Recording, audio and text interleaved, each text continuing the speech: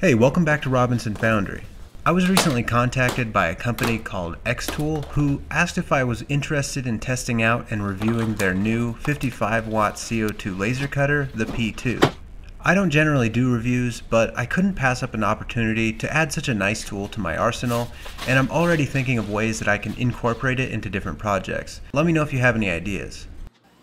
I bought an inexpensive Chinese laser cutter from eBay about 8 years ago, and although it worked, it was really clunky and difficult to use, and as a result, I just didn't end up using it very much. The machine is a little over 100 pounds, so it took two of us to lift it on top of the stand that I had for my previous laser. This stand will have to work for now, but I am planning on retrofitting it to make it a lot more useful. XTOOL also sent me their smoke purifying machine. One of the problems with these lasers is that they do produce quite a bit of smoke, and depending on where you live and how much you like your neighbors, that can be a problem. This smoke purifier / fume extractor should be extremely useful in my shop, whether it be for laser cutting, welding, or metal casting. I'm really looking forward to using this thing.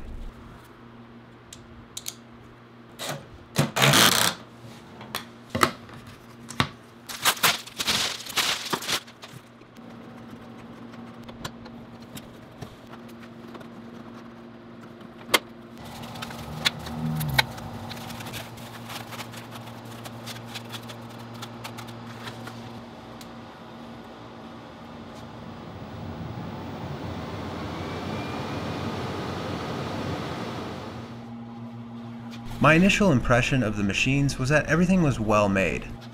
I'm a pretty harsh critic when it comes to the build quality of things in general, and so far I've been really impressed with the build quality of the P2.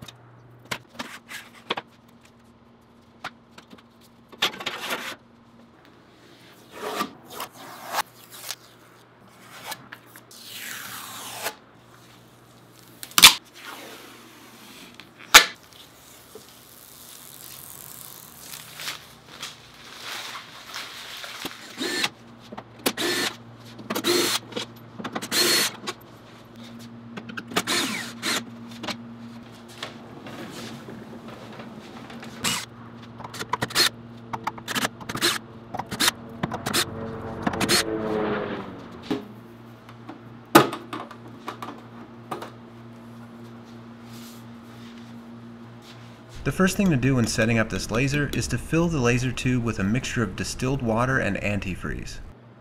The antifreeze is included with the machine, and you mix it with water based on the lowest annual temperature in your area. I live in Las Vegas and it doesn't get that cold here, so I decided to add as little antifreeze as possible. To fill the tube with antifreeze and water, you just measure the correct amount, mix it together, and pour it into the tube, and then turn on the machine and let it run for 30 seconds.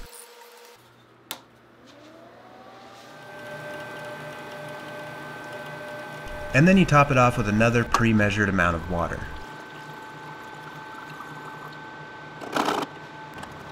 Once that's done, you can start aligning the mirrors that direct the laser beam from the tube to the cutting head. Mine ended up being pretty much dead on from the factory, so there was no adjustment needed. There are plenty of videos out there showing exactly how to adjust the mirrors on this particular machine, so I'll let them show you how to do that. For my first test cut, I cut some 1/8 inch or 3mm plywood that I got at my local big box hardware store. I like to use this material if I can, rather than something that's made specifically for laser cutting, which tends to be really expensive.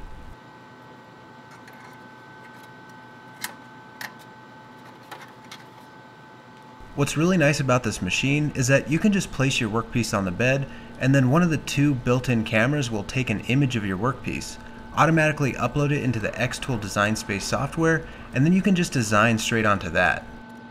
Coming from using the cheap eBay laser cutter that I used to have, I can tell you that this feature is extremely useful. I selected one of the presets for cutting 3mm pine plywood and hit start.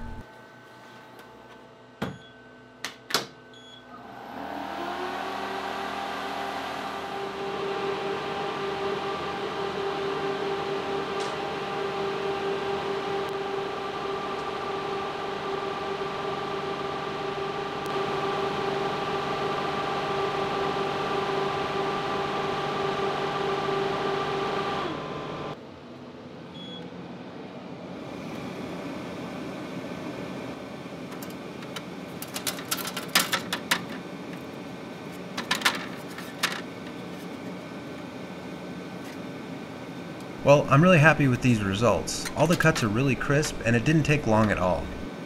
This machine can cut much thicker material, but unless you're cutting intricate shapes, that's not really something that I'm interested in. I would rather just use a bandsaw.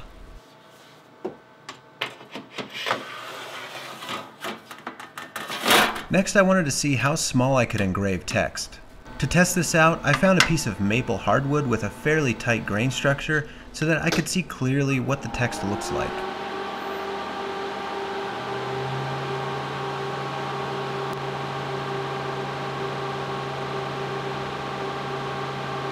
Well, I'm thoroughly impressed by these results. I think if I dialed in the settings a little bit more, I could probably end up with slightly crisper text, but I think you can engrave very legible text on hardwood at about 0.75 millimeters tall, which is about 30 thousandths of an inch. Another really useful feature of the P2 that takes advantage of the onboard cameras is the batch engrave feature. The way it works is you place multiple pieces of the same shape on the workbed. Then using the design space software, you can design on one piece and then the software will automatically place the same design on the other pieces. They still require a little adjustment and fine-tuning afterwards, but the software does seem to do a really good job, and this can be a huge time saver.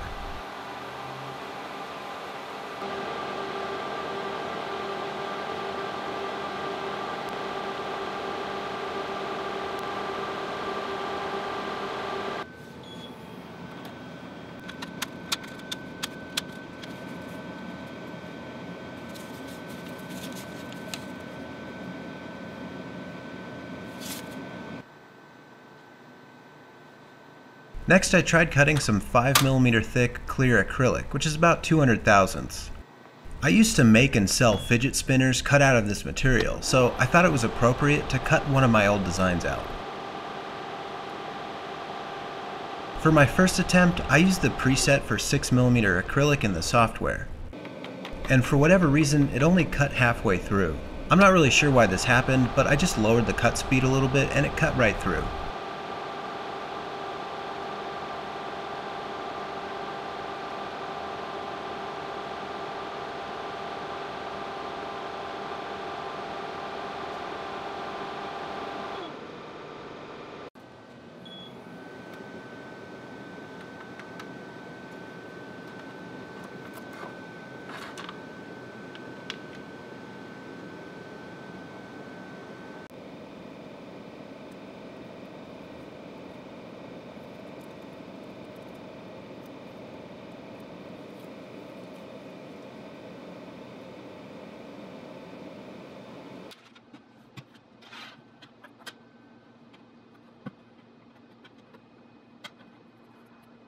Overall, I've been really impressed with this machine. Everything seems to have been really well thought out and well executed. Only time will tell how well this holds up, but I suspect it'll work just fine.